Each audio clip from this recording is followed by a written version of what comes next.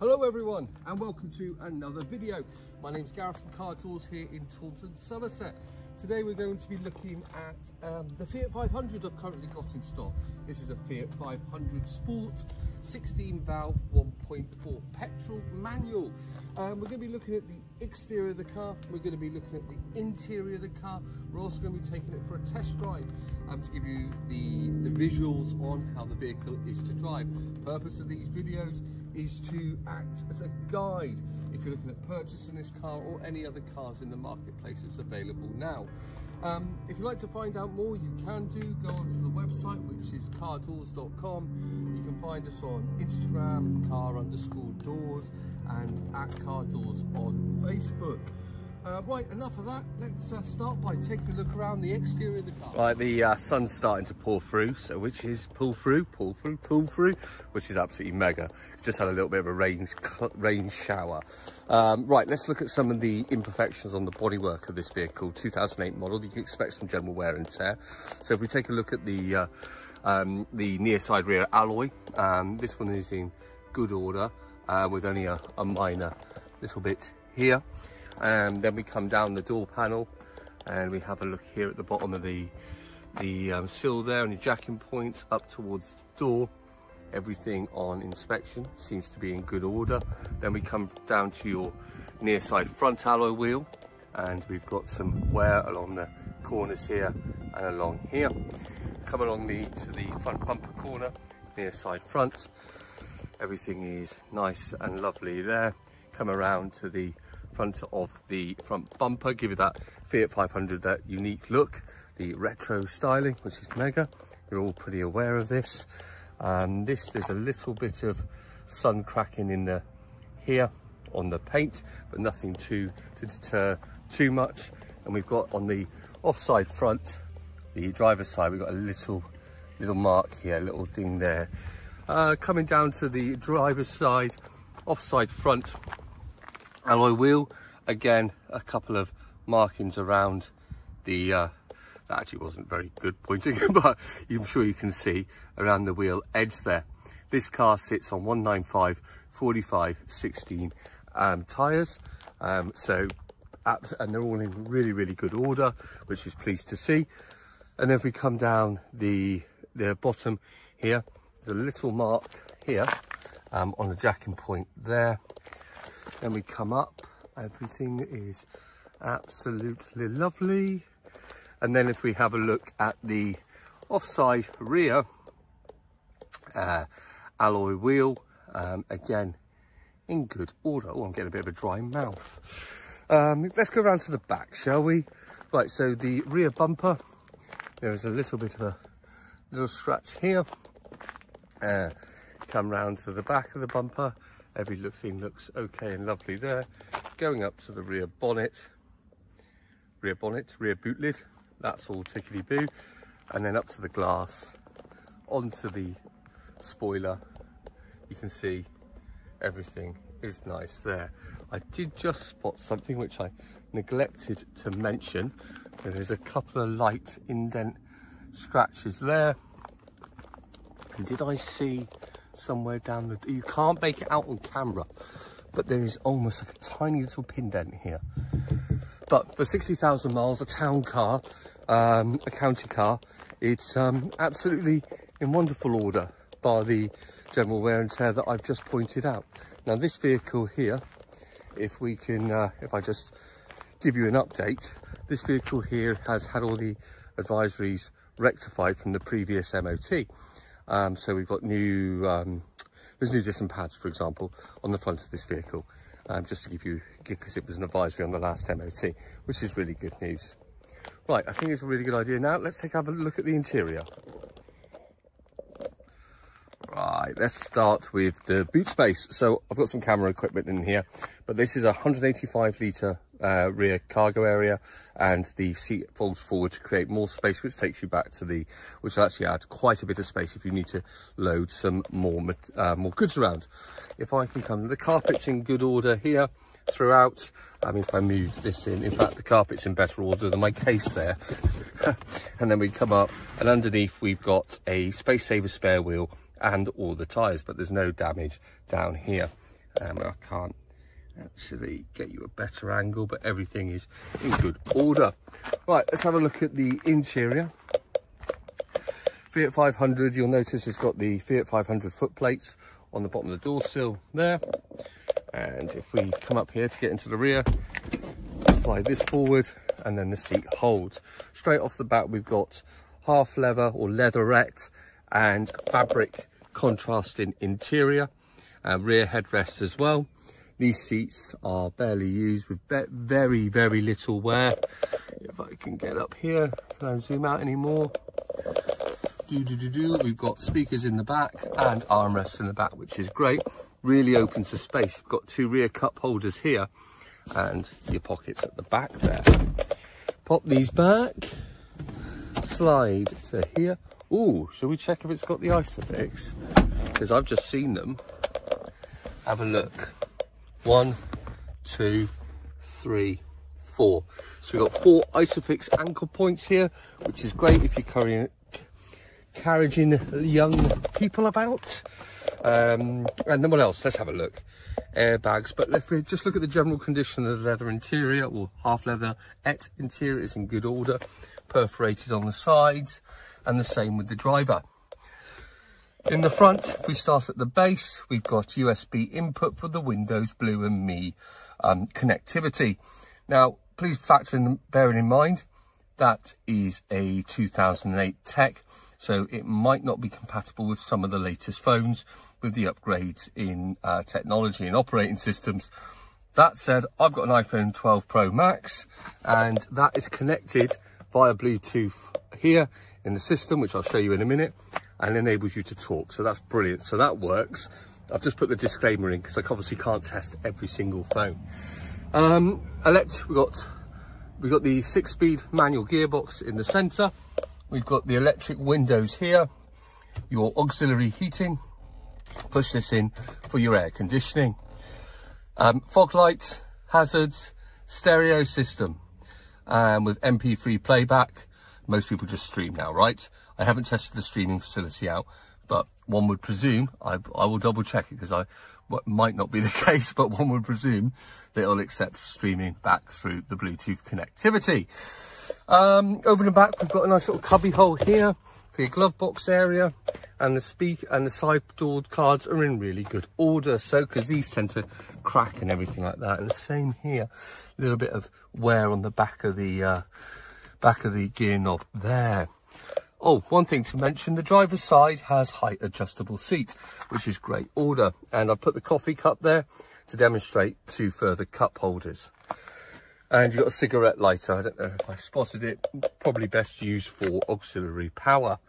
Let's go around to the driver's side.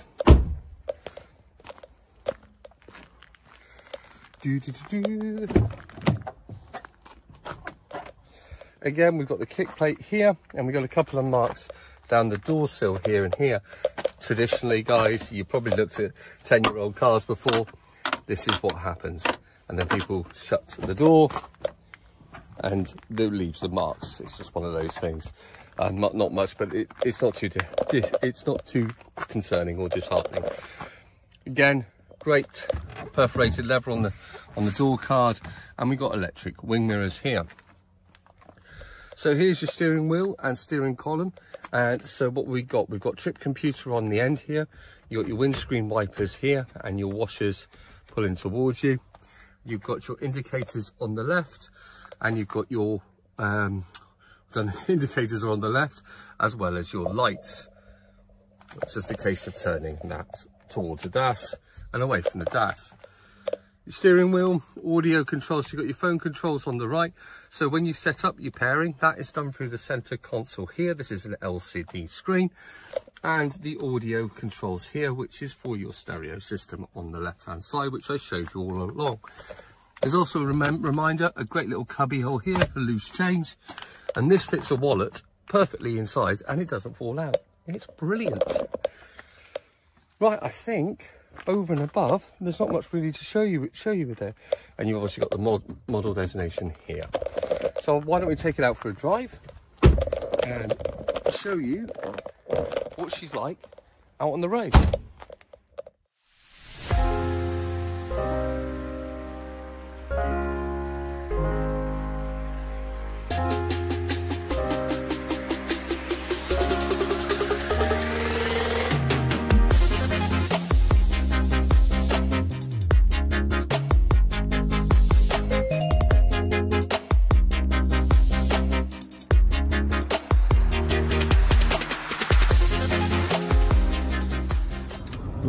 have a variation in speed limits and roads that I'm going to demonstrate. The little Fiat on, this car makes you so happy. It's just so, puts a smile on your face. Let's start, right, so we're at 40 miles an hour, 4-speed, 5th, 6th, I think I went to reverse there, that would have been a bit embarrassing. And yeah, so we've got 6-speed manual gearbox, easy to navigate, easy to use, clutch is light, bikes are halfway up the clutch pedal, absolutely everything is used. Turning circles like, let's see what the turning circle's like. Right hand down, lock, oh, it's a little bit better than I thought it would be. Usually you find with the alloy wheels on the Fiat 500s and other models and cars, they decrease the actual, because the tyre is wider, and your surface area is wider, your contact zone, you find that the turning circle gets compromised. But this is not the case with the Fiat 500, really good turning circle. You'll also notice there is no clunking from the steering as I was going round. There's no da-da-da-da-da-da from any of the anti-roll bars or the bushes, which is all really good news, really good news. Let's try reverse.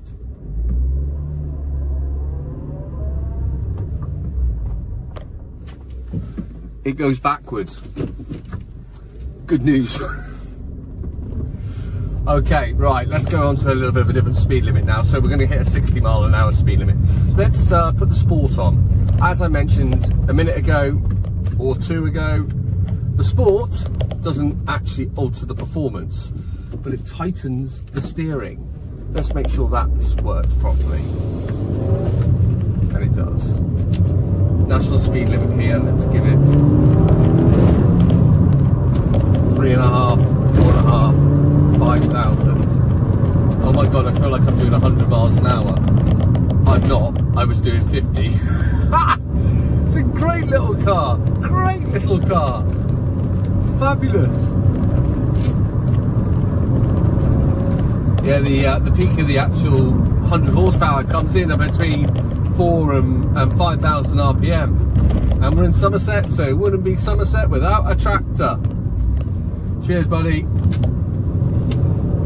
Oh, okay, as for the steering, it has weighted up and it's direct. It's like a little go-kart, it just points, you just want to, yeah, fabulous, absolutely fabulous.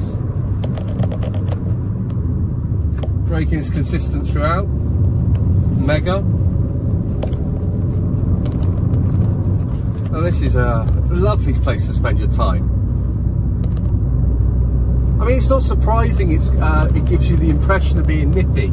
The Fiat 500, even though it's technically not, even the Fiat 500 weighs what, just under a ton, so it's like 980 kilos, which probably means it weighs just over a ton, because the Italians are very optimistic with their weights. But nonetheless, a ton, 1.4, 100 horsepower, fabulous.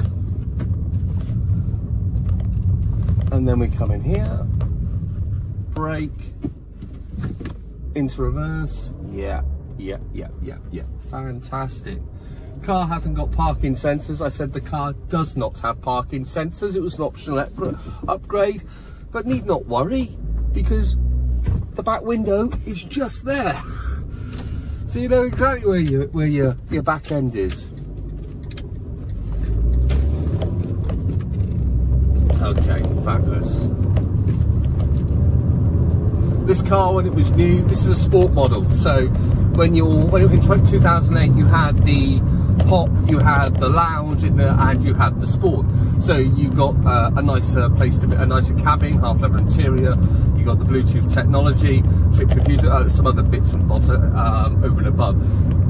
What it meant was, in 2008, the Pop Edition, the entry-level model of the Fiat 500, believe it or not, brand spankers, was just under £10,000, like 9,900 odd quid.